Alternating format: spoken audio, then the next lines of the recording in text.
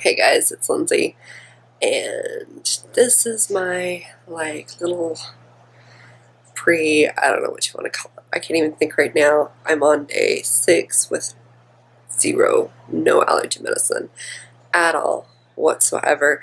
Allergy testing tomorrow, which as bad as this sucks right now, this is just kind of like light cold symptoms. My head is so full of just garbage. It's just coming and going places. I know, TMI, but I know that tomorrow is going to be worse. I should keep telling myself it's going to be worth it. It's going to be worth it. So anyway, I just got out of the shower. It's only like 7:30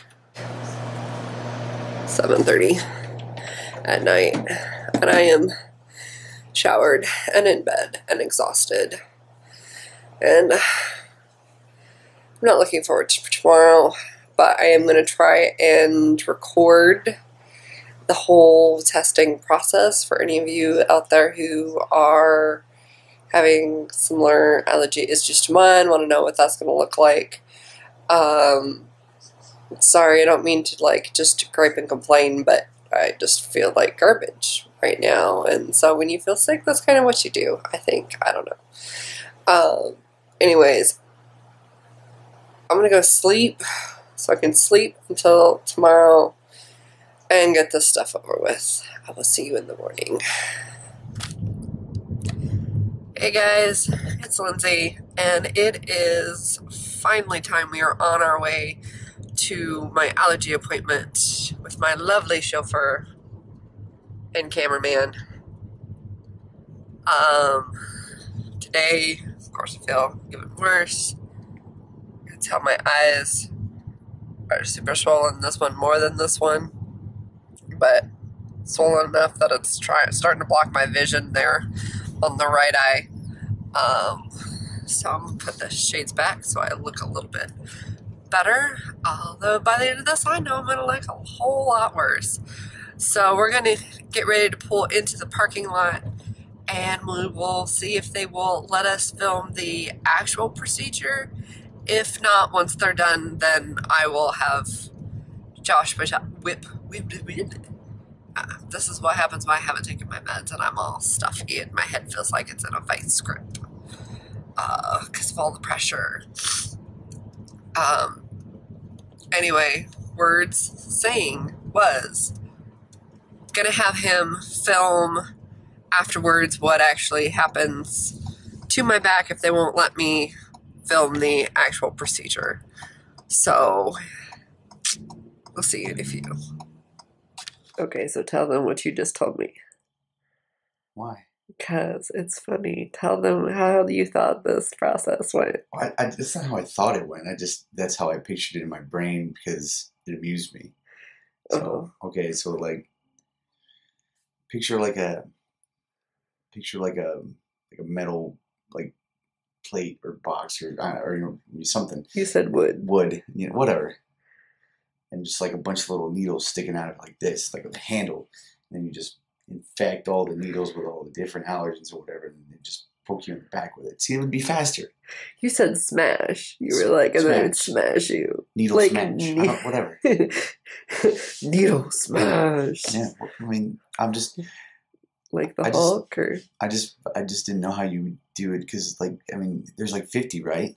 There's close to 50. I'm not sure the exact amount. I didn't know how it worked, so I just pictured him poking you with one needle like almost 50 times and injecting you with a little bit of the whatever. I just that's gonna take fucking forever. It's gonna be the death of me.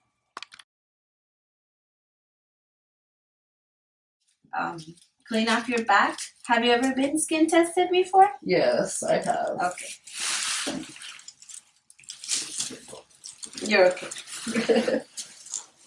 Okay, so now that I clean off the back with the rubbing alcohol, I'm gonna get it dry with tissue. Then, guys, I think I forgot a pen. So let me go get a pen really quick. Do you have any last words? Yes, like my skirt is uncomfortable. It's all twisted. Because it's a total of 54. So once I do my map there, I'm gonna start putting the drops, okay? So each drop, it's a different thing. That's mold, grasses, weeds, trees. We have the rabbit dander, dog dander, cat dander. So I just have to put all these drops on the same way I drew on your back, so it can match the tray. So, have you ever seen somebody react like really, really bad before? Yes, I always see like some people, like maybe 1 or 2 out of the whole week react really bad. We do like 4 to, it can vary from 4 to maybe from 4 to 8 testings a day. I'm pretty sure you're about to get one of those bad ones.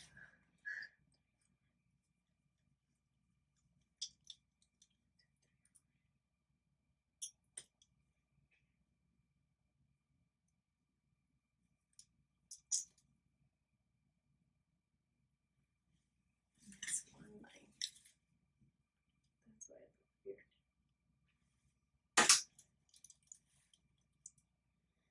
She hadn't even poked you yet, and you already got red spots.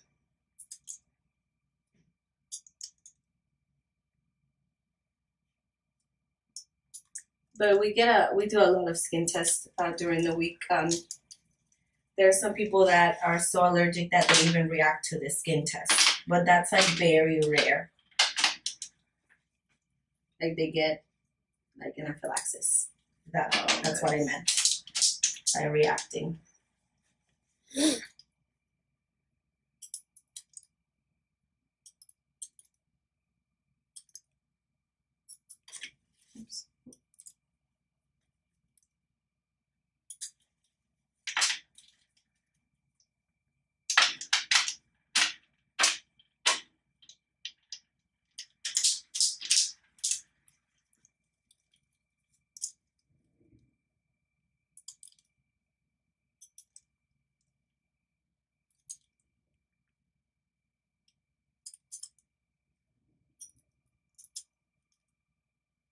The placement takes like around 7 minutes. There's a lot to play. And the poking takes like less than a minute. My least favorite part. Mm-hmm. Do you have anybody freak out because of the poking? Yeah, we do kids too. Like we do the oldest I've done is like maybe 7 months. Oh my god. Mm-hmm. Allergy testing at 7 months? That seems... Yeah, because if the parent has like a history of food allergies, they want to test them before they start any foods, like especially if it's tree nuts. Oh, that makes sense. Mm-hmm. And a lot of kids that have their parents with like tree nut allergy, like the most common is the peanut, they come up positive.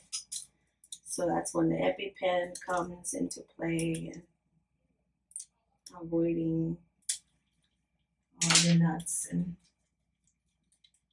I think the peanut allergy is the worst food allergy that you can have. I agree. I love peanuts. I have peanut butter. Mm-hmm. And it's everywhere, to be honest. Yeah.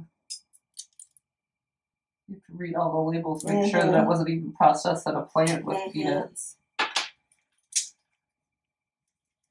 Almost done with the drops.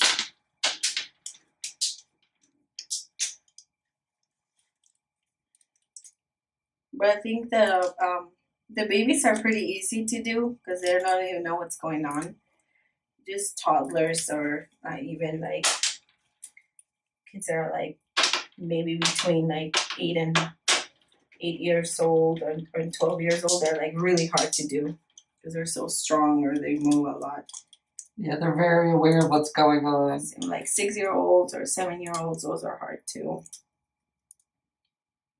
We had this kid like wipe off his whole test after I was done placing it. It was no fun. I just, you have to do it all over again. Okay, here comes the pricking, okay? Let me know if you need a break. Nope, just don't show me the needle. So once I start pricking, I have to wipe it off with this gauze every time I prick so it doesn't contaminate. It's just a really small lancet. So it's not like I'm injecting you with anything, it's just going under your skin a little bit.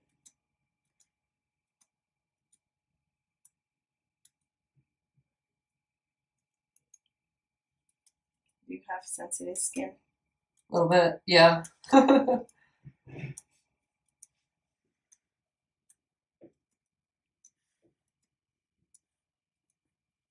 Okay, 6, 5, 4, 3, 2, 1.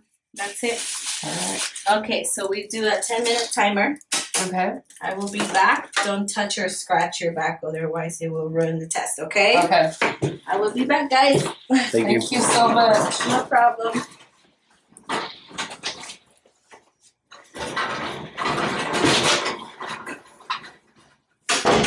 You know, through the camera lens, they kind of look like real big stitches. That one seems to be pretty bad. Whatever the top right corner is. Don't touch it. Don't touch it. I'm not touching it. I'm moving my hair. Oh my god, I want to scratch it so bad. It itches already. Well, I mean, just look at it this way. You only got 9.5 minutes to go. Yay. You having a seizure? No, it itches so bad. I don't know how they expect you to last for 10 minutes without itching that. It's your fucking willpower. Approximately 120 So we're about- settlers left England and sailed to I want to Roanoke pause Island that.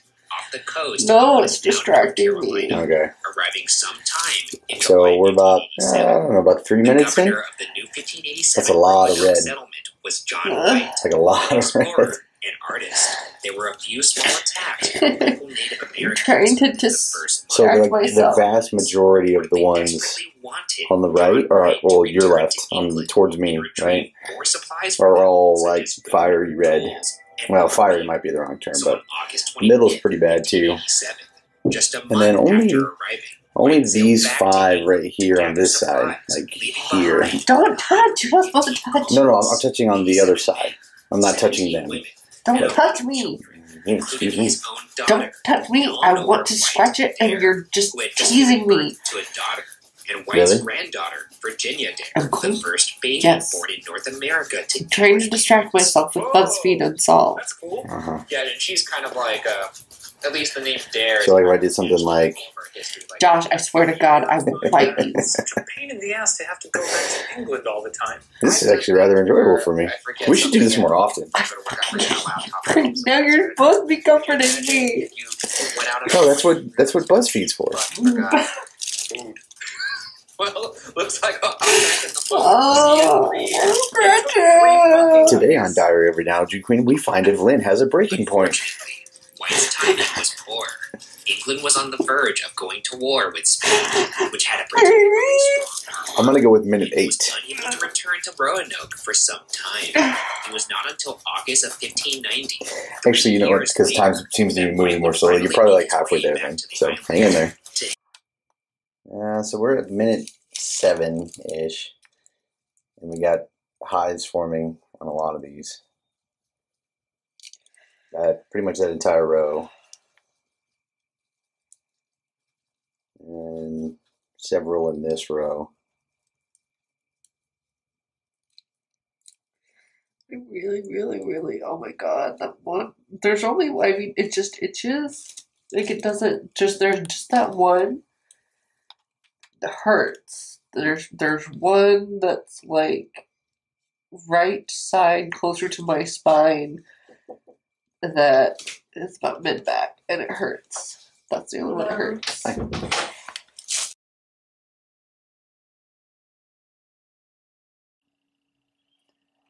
So it's gotten worse, just continued to get worse, apparently. I don't know if you can see that. It's gotten bigger. The doctor was like, hey, you may want to take something as soon as you can, because it just keeps getting worse. He sounded a little worried. Can I go home and go to bed now? Nope. Yes. Nope. Go to bed. Hey guys, it is the next day, and I just wanted to give you a quick update and go over my results.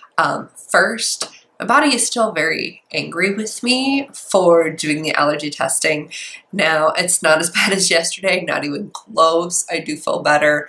But it's still kind of that run down, almost cold-like feeling where your head's still full and things are still runny and gross. But not nearly as bad as yesterday. I do feel better. You did see during the testing that I was pretty much allergic to everything. I was not allergic to 8 of the things that they tested me for, and they tested me for 54, 52. Play that back. Yeah, so my results right here in front of me. Allergic to every single grass, every single type of tree, all of the weeds except for cotton, which is good where we live. There are a lot of cotton fields, and cotton is one of the main things grown here in Arizona. So that's good. At least I have that in my favor. About half of the molds and a couple miscellaneous things, cat dander, cockroach. Ew. They tested you for cockroach. I mean, ew, but I mean, I'm also allergic to it, so I guess there you go. I don't know on that one. And dust mites, which none of that is any surprise to me, but it's nice to actually see it on paper so people don't just go, oh yeah, you're being dramatic, you're, you know, blowing it out of proportion how much things you're allergic to. No, literally, here it is, here's the testing. So I will start the allergy shots here in about 2 to 3 weeks. They have to be made. They're made to my specific allergies, and we'll start them once a week.